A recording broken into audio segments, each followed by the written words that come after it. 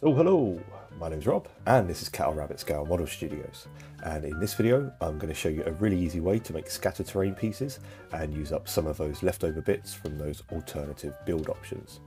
This is a super easy method and pretty quick to do once you get rolling. I'm going to show you a few examples in this video, and before I forget, all the materials and any useful information will be listed in the description box below, along with any links and ways you can help support the channel. And if you do enjoy this video, please do consider giving it a thumbs up, letting me know in the comments below, or chucking us a cheeky subscribe. Now that's out the way, let's get started. Now to begin with, we are going to need a few things. Don't worry, it might look like a lot, but these are coffee stirrers. I steal mine from my local Greggs, but you can get these on big packs anywhere pretty relatively cheap. If I do find any, I'll put them in the links below. Super glue. I like to use this cheap stuff for builds. It cost me £1. It's not a massive loss if the nozzle clogs or I forget to put the lid on, which, would you believe, happens quite a lot at my studio desk. Next up, bits. I find bits like vehicle chassis or leftover night parts work really well in this instance, or you could just use any like regular barrels, boxes, anything like that, but we do want a fairly sizable part, if you will. So next up, cable ties. They come in a lot of colours. If not, Tamiya extra thin tape works really well. Now, cheesecloth. This is optional. I have no idea what this is called outside the UK, so if you do know, please do let me know in the comments so I can pin it to help others out. But it's relatively cheap. This was about £2 and I got mine from the local discount store. Next up, cheap acrylic paint and PVA. Once again, these are kind of optional and you'll see why a little bit later. A sharp knife and some clippers. Also, you could use a little bit of sandpaper. I like to use a small file. And lastly, some paints. Here I've got Agrax Earthshade. I'll use a red and a blue as well. You'll see why, once again, later on in the video. So to start with, we've got our bit, but we need to make something to put our spare pieces on. For this, I like to make miniature pallets. You can make these long, wide, any size you want, but for the purpose of this, I am going to make something around about 4 centimeters by 4 centimeters. I find that works fine. Now, using a pair of clippers, I cut 11 pieces of coffee stirrer into 4 centimeter lengths.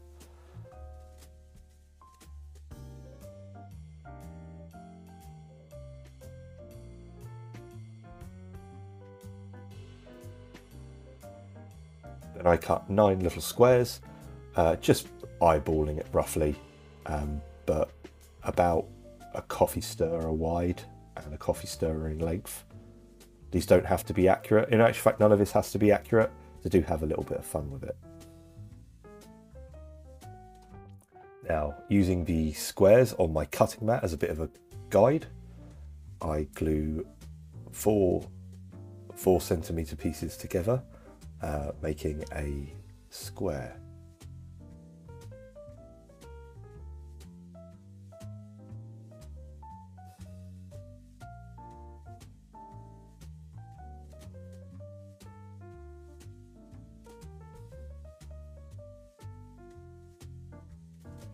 Then I glue 3 4 centimeter sections, roughly spacing them apart, and this will actually make our top section.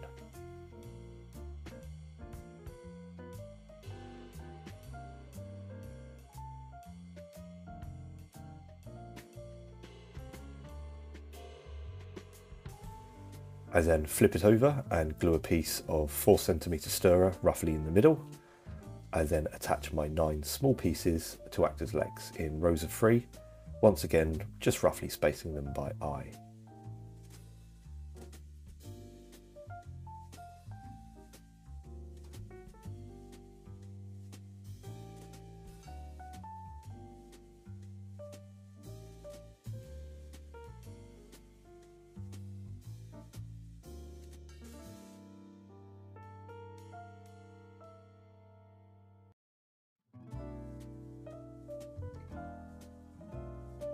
Then I glue my last 3 4cm lengths in a row, and hey presto, we've got a little miniature palette.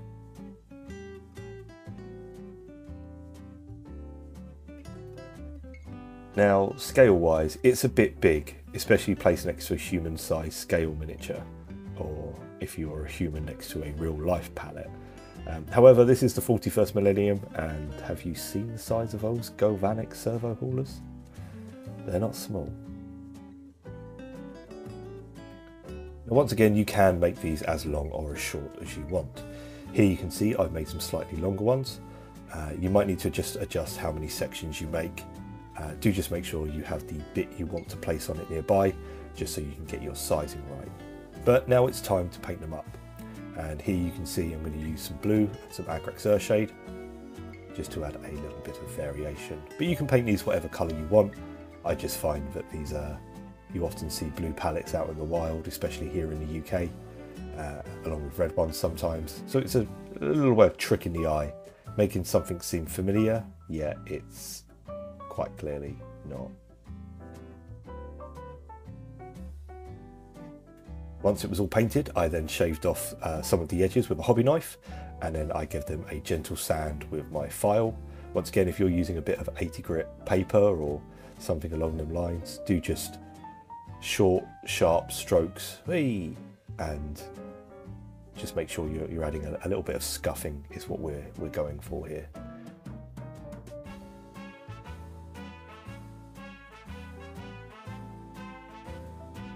Then if you haven't, it will just be a case of painting up the bits you want to place on the palette.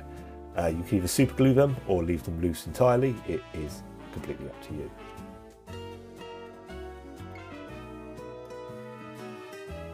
Now, as I said earlier, there's a few ways we can push these a little further. The first being adding some straps.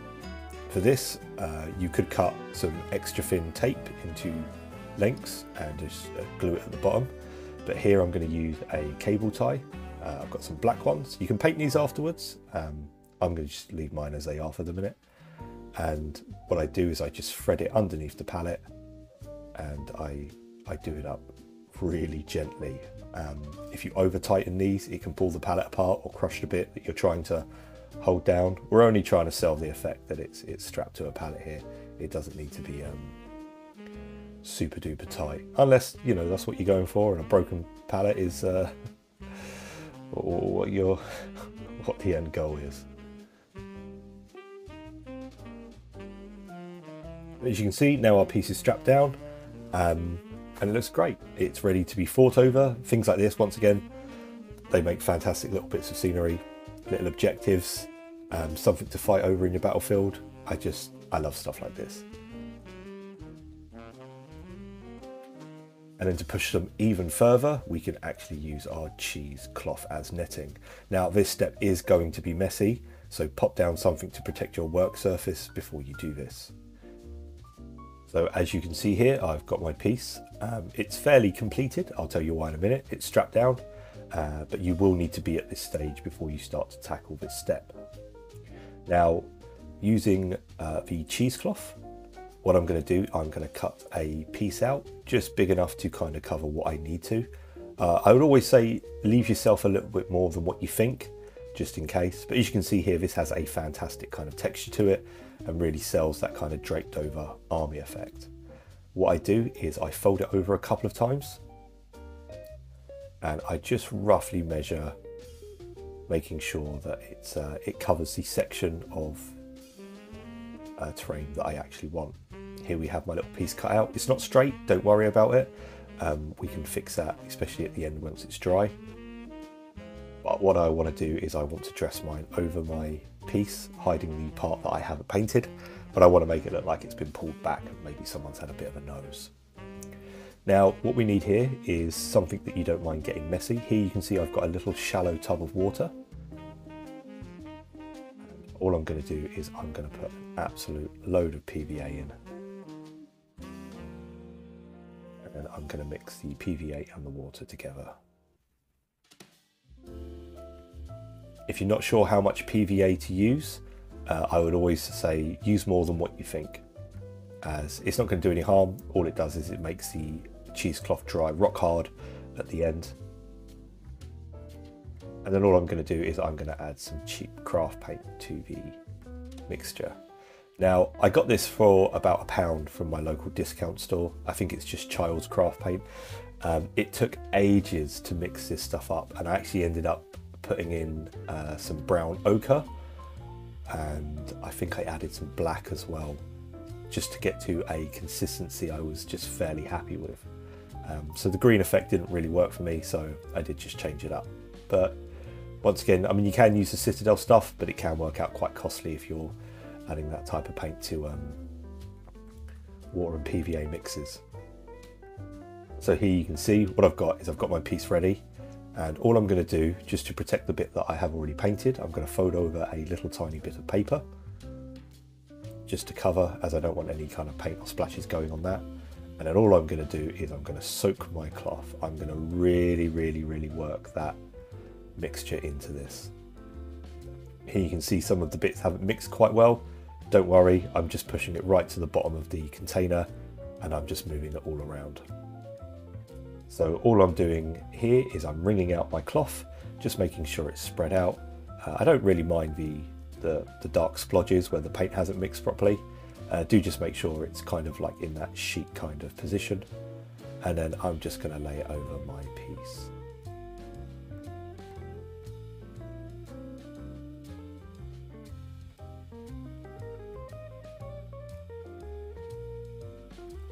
So now my hands are nice and dry. Probably should have mentioned to maybe have a little towel nearby to just clean yourself up. All I'm going to do is, using the end of a brush, I'm just going to fold some of the cloth back. Just generally poke it into the crevices of the scenery and things like that. I'm going to tuck it around it just to kind of add some weight to the fabric and make it look like it is quite a heavy netting. So then what you can do, if you want to add a bit more character, you can just add, while it's still wet, some little flicks into the cloth to make it look like it's had some rips and tears over time. I'm then going to put this by the radiator, and I'm going to leave it to dry overnight. And here is our completed pieces. I've given mine a little bit of a cheeky dry brush for a bit of a dustier look. And once again, you can add some tape straps over this if you want to, but do it once it's fully dried. And there's our pieces together. Super quick and easy, and a great way of turning those leftover bits into something useful for your tabletop. Just have a lot of fun with it. So thanks again for watching. Once again, if you did enjoy this, do consider giving us a like and subscribe. But that's all for me in this one. I will see you all next time. God bless and take care.